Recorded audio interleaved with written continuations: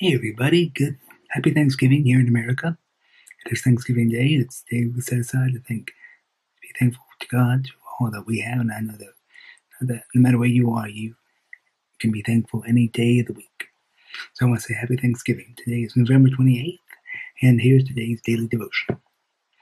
Rest in the deep assurance of my unfailing love. Let your body, mind, and spirit relax in my presence.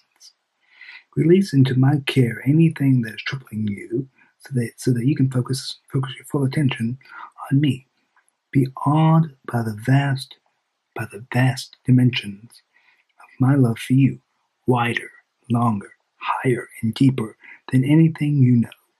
Rejoice that this marvelous love is yours forever. The best response to this glorious gift is a life steeped in thankfulness. Every time you thank me, you acknowledge that I am your Lord and provider. This is proper. This is the proper stance for a child of God, receiving with thanksgiving. Bring me the sacrifice of gratitude and watch to see how much I bless you. And today we have 3 verses. First verse is 1 Peter 5:7. Cast all your anxieties on him because he cares for you. Next is Ephesians 3:16 through 19.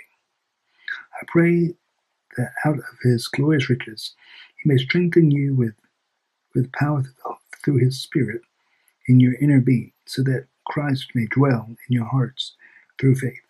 And I pray that you, being rooted and established in love, may have power together with all the saints to grasp how wide and how long and how high and how deep is the love of Christ, and to know this, that love surpasses knowledge, that you may be filled to the measure of all the fullness of God. And next is Psalm 107:21 and 22. Let them give thanks to the Lord for his unfailing love and his wonderful deeds for men. Let them sacrifice thank offerings and tell of his works with songs of joy.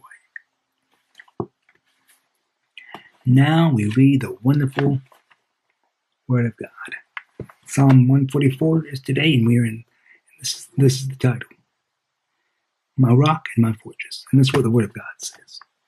Blessed be the Lord, my rock, who trains my hands for war and my fingers for battle.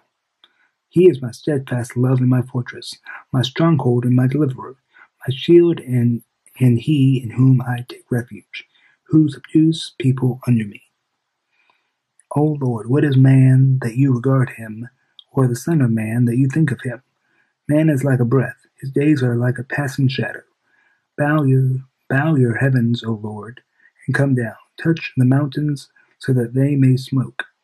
Flash forth the lightning and scatter them. Send out your arrows and rout them. Stretch out your hand from on high, rescue me and deliver me from the many waters, from the hand of the foreigners, whose mouth speaks lies, and whose right hand is a right hand of falsehood. I will sing a new song to you, O God, upon a 10-stringed harp. I will play to you, who gives victory to kings, who rescues David his servant from the cruel sword. Rescue me and deliver me from the hand of the foreigners, whose mouths speak lies, and whose right hand is the right hand of falsehood. May our sons in their youth be like plants full grown, our daughters like corner pillars, cut for the structure of a palace. May our granaries be full, providing all kinds of produce. May our sheep bring forth thousands and 10,000s in our fields. May our cattle be heavy with young, suffering no mishap or failure in bearing. May there be no cry of distress in our streets. Blessed are the people to whom such blessings fall. Blessed are the people whose God is the Lord. Amen and amen. You know, God is our rock and our fortress. We've talked about this several times before in the previous Psalm series. If you haven't seen it, go back and look at the first 4 books I've done on the Psalms. That God is our refuge and our strength. He knows exactly what He's doing. He's not wringing His hands. He's not upset. That if you cry out to God, He will be your refuge and He will be your strength. How do I know that? Because He said so. God is our. It says that in verse 2, my shield, and He in whom I take refuge, who subdues people under me. You see, when we cry out to God, He knows exactly what He's doing. He's not gonna when you cry out to God, He's gonna come running to you in the blink of an eye. In the blink of an eye, He will come to you, and He will run to you, and He will wrap you in His arms of love. Is God your fortress and your rock today? Are you depending on Him for everything? I hope you are.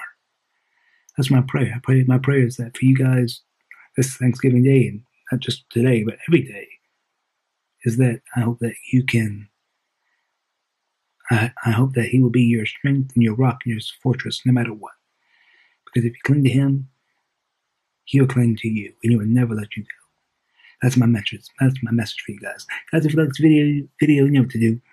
Give it a big thumbs up. Hit the wonderful subscribe button down below as well, and the notification bell to get notified of all that I post. Guys, have a great day. Have a blessed Thanksgiving. God bless, and always remember, you are loved by God. Have a great day, everybody. God bless you all.